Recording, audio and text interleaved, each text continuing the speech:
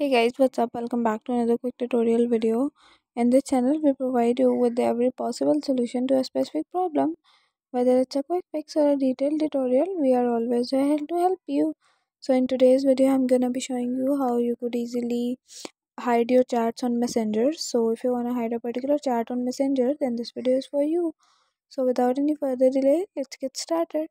So first of all, what you have to do is to simply open up your Messenger mobile application. So once you are on the Messenger app, what you have to do is to simply find out that particular chat you wanna hide.